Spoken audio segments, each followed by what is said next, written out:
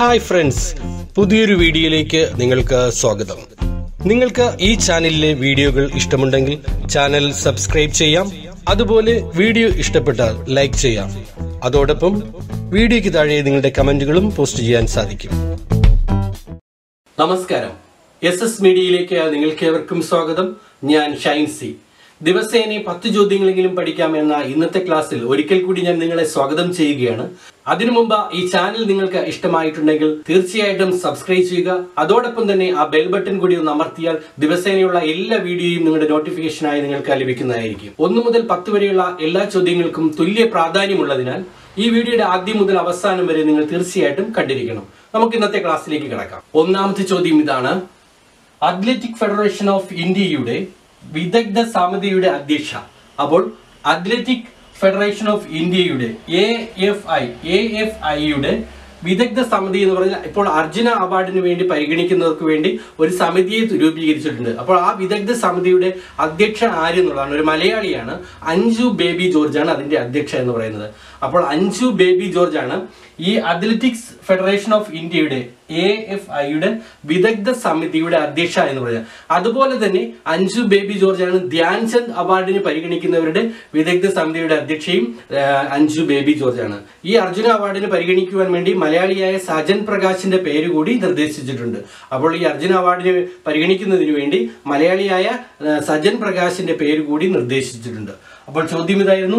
Athletic federation of India AFIയുടെ വിദഗ്ധ സമിതി ഒരു പാനലുണ്ട് അർജുന അവാർഡിന് വേണ്ടി നിർണ്ണയിക്കുന്ന. ആ പാനലിന്റെ അധ്യക്ഷ എന്ന് പറയുന്നത് മലയാളിയായ അഞ്ജു ബേബി ജോർജ് ആണ്. ഇനി രണ്ടാമത്തെ ചോദ്യം ഇതാണ്. International day of UN piece keepers എന്നാണ്. അപ്പോൾ എന്നാണ് international day of UN piece keepers ആചരിക്കുന്നത്? May 29-നാണ്. May 29-നാണ് international day of UN piece keepers ആചരിക്കുന്നത്. അപ്പോൾ UN-നെ പറ്റി നമുക്കറിയാം. UN-ന്റെ ഹെഡ്ക്വാർട്ടേഴ്സ് എന്ന് പറയുന്നത് ന്യൂയോർക്കാണ്. അന്റോണിയോ ഗുട്ടറസ് ആണ് സെക്രട്ടറി ജനറൽ എന്ന് പറയുന്നത്. അപ്പോൾ UN-ന്റെ സെക്രട്ടറി ജനറൽ അന്റോണിയോ ഗുട്ടറസ് ആണ്. ഇത് UN ഫൗണ്ടർ എന്ന് പറയുന്നത് 1945-ലാണ് UN സ്ഥാപിതമായിരുന്നത്. അപ്പോൾ UN നിലവിൽ വന്നിരിക്കുന്നത് 1945-ൽ. ഇനി മൂന്നാമത്തെ ചോദ്യം ഇതാണ്. എന്നാണ് ഗോവ സ്റ്റേറ്റ് ഹുഡ് ഡേ ആയിട്ട് ആചരിക്കുന്നത്? അപ്പോൾ ഗോവയുടെ സ്റ്റേറ്റ് ഹുഡ് ആയിട്ട് ആചരിക്കുന്ന ദിവസം എന്ന് എന്നുള്ളതാണ് അടുത്ത ചോദ്യം. മെയ് 30-നാണ്. അപ്പോൾ മെയ് 30-നാണ് ഗോവ യൂണിയൻ ഓഫ് ഇന്ത്യയിൽ 25ാമത് സംസ്ഥാനമായിട്ട് കൂട്ടിച്ചേർക്കപ്പെടുന്നത്. അപ്പോൾ 25ാമത് സംസ്ഥാനമാണ് ഇന്ത്യയിൽ കൂട്ടിച്ചേർക്കപ്പെട്ട ഗോവ. അപ്പോൾ ഗോവയുടെ സ്റ്റേറ്റ് ഹുഡ് ഡേ എന്ന് പറയുന്നത് മെയ് 30-ആണ്. നാലാമത്തെ ചോദ്യം ഇതാണ്. ടാറ്റ സ്റ്റീൽ കൊൽക്കത്ത മാരത്തണിൽ ജേതാവായ ആർക്കാണ് ഇപ്പോൾ വിലക്ക് ലഭിച്ചത്? അപ്പോൾ ഈയിടയ്ക്ക് ആർക്കാണ് വിലക്ക് ലഭിച്ചത്? ടാറ്റ സ്റ്റീൽ കൊൽക്കത്ത മാരത്തണിൽ ജേതാവായ ആർക്കാണ് വിലക്ക് ലഭിച്ചത് എന്നുള്ളതാണ് നാലാമത്തെ ചോദ്യം. ഉത്തരം രഞ്ജിത്ത് കൗറിനാണ് ഇപ്പോൾ വിലക്ക് ലഭിച്ചത്. നിരോധിത മരുന്ന് ഉപയോഗിച്ചതിനെ തുടർന്നാണ് ഈ വിലക്ക് ഇപ്പോൾ ഏർപ്പെടുത്തിയിരിക്കുന്നത്. വേൾഡ് അത്ലറ്റിക്കിന്റെ ഉത്തേജക വിഭാഗമാണ് ഈ വിലക്ക് നൽകിയിരിക്കുന്നത്. അഞ്ചാമത്തെ ചോദ്യം ഇതാണ്. കുടിയേറ്റ തൊഴിലാളികൾക്ക് വേണ്ടി റോസ്ഗാർ സേതു യോജന ആരംഭിച്ച സംസ്ഥാനം ഏത് എന്നുള്ളതാണ്. അപ്പോൾ റോസ്ഗാർ സേതു യോജന ആരംഭിച്ച സംസ്ഥാനം, അപ്പോൾ കോവിഡ്-19ന്റെ പശ്ചാത്തലത്തിൽ സംസ്ഥാനങ്ങളിൽ നിരവധി പദ്ധതികൾ ആരംഭിച്ചിട്ടുണ്ട്, നിരവധി സ്കീമുകൾ ആരംഭിച്ചിട്ടുണ്ട്. ഇപ്പോൾ മധ്യപ്രദേശിൽ ആരംഭിച്ചിരിക്കുന്ന പുതിയൊരു യോജന, ഒരു സ്കീമാണ് റോസ്ഗാർ സേതു യോജന. അപ്പോൾ ഇത് കുടിയേറ്റ തൊഴിലാളികളുടെ പുനർനിർമ്മാണത്തിനും അവർക്ക് ജോലിക്കും മറ്റതിനും വേണ്ടിയാണ് അവർക്ക് വേണ്ടി ആരംഭിച്ചിരിക്കുന്ന ഒരു പദ്ധതിയാണ് റോസ്ഗാർ സേതു യോജന. അപ്പോൾ അതിനുവേണ്ടി തന്നെ ഒരു MB റോസ്ഗാർ സേതു പോർട്ടൽ വരെ ആരംഭിച്ചിട്ടുണ്ട്. ഈ പോർട്ടലിലൂടെ രജിസ്റ്റർ ചെയ്ത് അവർക്ക് തൊഴിൽ ലഭ്യമാകുന്നതിന് വേണ്ടിയാണ് ഇങ്ങനെ ഒരു സംവിധാനം മധ്യപ്രദേശിൽ ആരംഭിച്ചിരിക്കുന്നത്. മധ്യപ്രദേശിനെ പറ്റി പറയുമ്പോൾ ശിവരാജ് സിംഗ് ചൗഹാനാണ് അവരുടെ മുഖ്യമന്ത്രി എന്ന് പറയുന്നത്.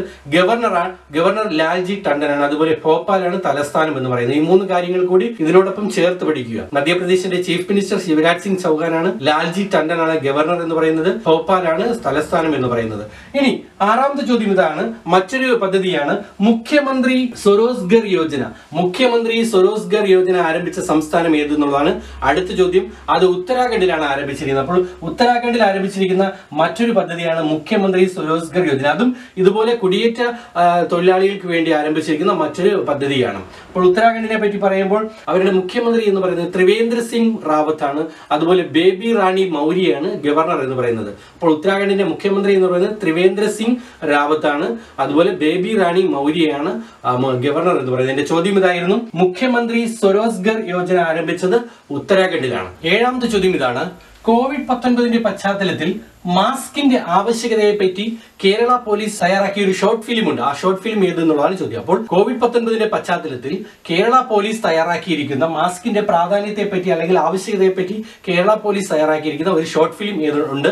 അത് ഏത് എന്നുള്ളതാണ് 7ാമത്തെ ചോദ്യം. അതിന്റെ ഉത്തരം ഇതാണ്, മാസ്കിഫിക്കേഷൻ ആണ് അതിന്റെ ഉത്തരം. മാസ്കിഫിക്കേഷൻ എന്നുള്ള ഷോർട്ട് ഫിലിമാണ് ഇവർ കേരള പോലീസ് തയ്യാറാക്കിയിരുന്നത്. അപ്പോൾ മാസ്കിന്റെ പ്രാധാന്യത്തെക്കുറിച്ച് കേരള പോലീസ് തയ്യാറാക്കിയിരിക്കുന്ന ഷോർട്ട് ഫിലിമാണ് മാസ്കിഫിക്കേഷൻ.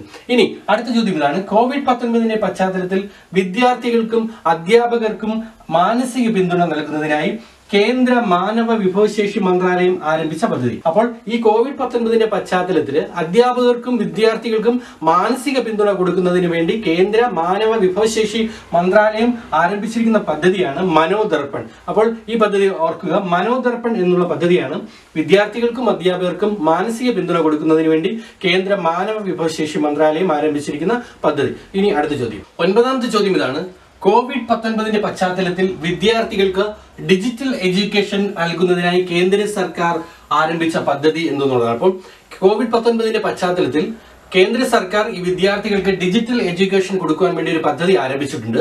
അതിന്റെ പേരാണ് PM e-vidya. PM e-vidya, prime minister e-vidya എന്നുള്ള പദ്ധതിയാണ് ഇപ്പോൾ ഇതുമായിട്ട് ബന്ധപ്പെട്ട് ആരംഭിച്ചിരിക്കുന്നത്, ഡിജിറ്റൽ എഡ്യൂക്കേഷൻ വിദ്യാർത്ഥികൾക്ക് നൽകുന്നതിന് വേണ്ടി. ഇനി അടുത്ത ചോദ്യം ഇതാണ്, 10ാമത്തെ ചോദ്യം ഇതാണ്, international day of action for women's health എന്നാണ്. അപ്പോൾ എന്നാണ് international day of actions four women's health ആചരിക്കുന്നത്? മെയ് 28-നാണ് ആചരിക്കുന്നത്. അപ്പോൾ May 28-നാണ് international day of action for women's health ആചരിക്കുന്നത്. അപ്പോൾ ഇന്നത്തെ 10 ചോദ്യങ്ങളും ഇവിടെ പൂർണ്ണമായിരിക്കുകയാണ്. ഇനി നിങ്ങൾക്കുള്ള ചോദ്യം ഇതാണ്, ദി അക്കാബോഗിന്റെ രചയിതാവ് ആര്? അപ്പോൾ ദി അക്കാബോഗിന്റെ രചയിതാവ് ആര് എന്നുള്ളതാണ് ഇന്നത്തെ ചോദ്യം. ഈ ചോദ്യത്തിന്റെ ഉത്തരം ഈ വീഡിയോയുടെ തൊട്ടുതാഴെ കമന്റുകളായിട്ട് നിങ്ങൾക്ക് പോസ്റ്റ് ചെയ്യാം. ആദ്യം പോസ്റ്റ് ചെയ്യുന്ന ശരിയുത്തരം നൽകുന്ന വിജയിക്കാണ് ദിവസേന 1 GB എന്നുള്ള സമ്മാനം ലഭിക്കുന്നത്. അതോടൊപ്പം തന്നെ ഈ ചാനൽ നിങ്ങൾക്ക് ഇഷ്ടമായിട്ടുണ്ടെങ്കിൽ സബ്സ്ക്രൈബ് ചെയ്യുക. ആ ബെൽ ബട്ടൺ കൂടി ഒന്ന് അമർത്തിയാൽ ദിവസേനയുള്ള വീഡിയോകൾ നോട്ടിഫിക്കേഷനായി നിങ്ങൾക്ക് ലഭിക്കുന്നതായിരിക്കും. Thank you.